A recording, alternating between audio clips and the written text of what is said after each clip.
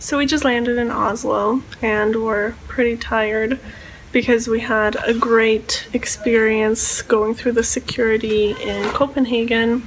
Basically, they forced us to only bring a very small amount of liquids in this tiny Ziploc bag, which didn't fit my body wash or really anything.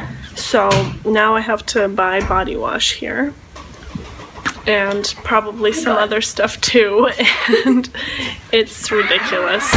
How much did we pay for our tickets to take the bus? Oh my goodness, about 30 euros, I think. 27. It's actually insane. Yeah. Like, I think I'm having an anxiety attack because of it. I'm not even kidding. Like a panic attack, I should say. Check out what happened in the middle of the night with our bed. It literally fell through when Julia was sleeping and she almost fell and died. So now she's sleeping on the floor. Thank you, Oslo. We feel very welcomed here.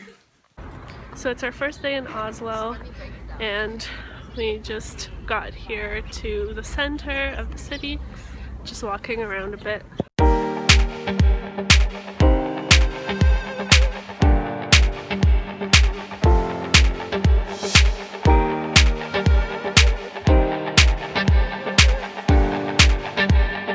We just climbed up on this roof of this building and it's super white here and the sun is shining still blindingly and there's a ton of people, but it's really gorgeous. Like, the view is really beautiful from here.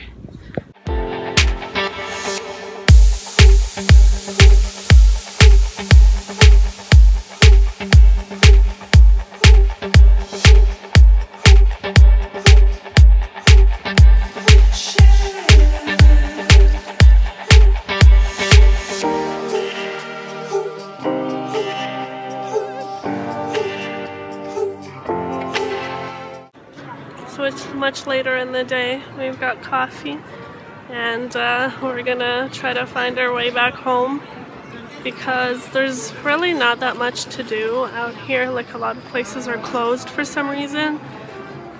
And I mean, also the center itself is pretty small, I would say. Yeah. It's not. It's very different from places like Paris and Berlin where there's just so many things that you gotta like do. Yeah, it's true. Over the few days. So we're just taking it easy.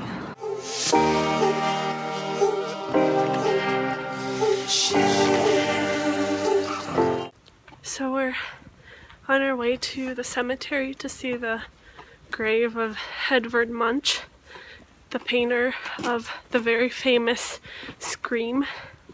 And we're literally walking up this ginormous hill and I'm so out of breath and so out of shape.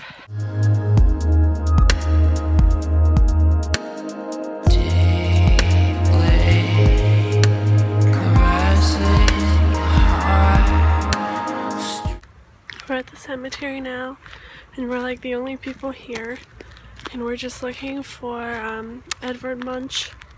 There's all these like birds just everywhere and it's so creepy. I just love it here.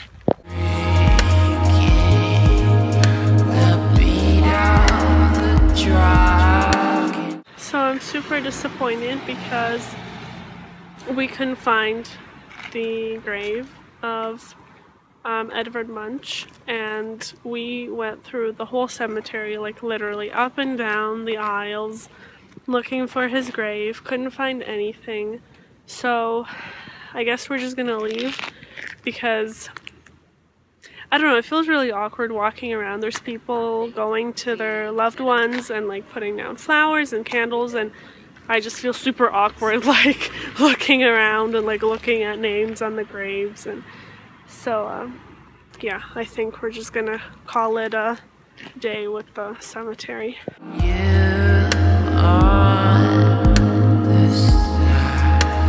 We just came to another part of the cemetery, I guess. It's kind of in a different location, but it's very close.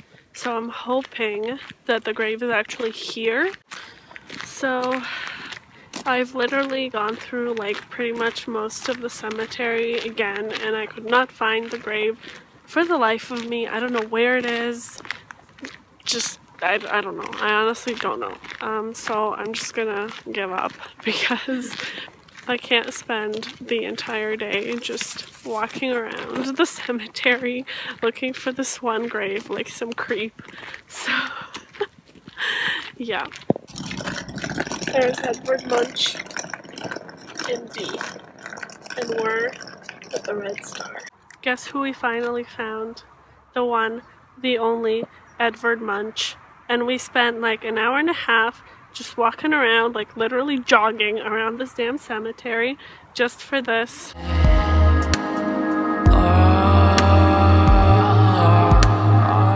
So it's a bit later in the day, and I'm just editing the video in the Airbnb, and I noticed that I have no real ending, so this is me saying bye-bye Oslo. We're gonna pack our bags and leave tomorrow morning, and I'll see you in Krakow.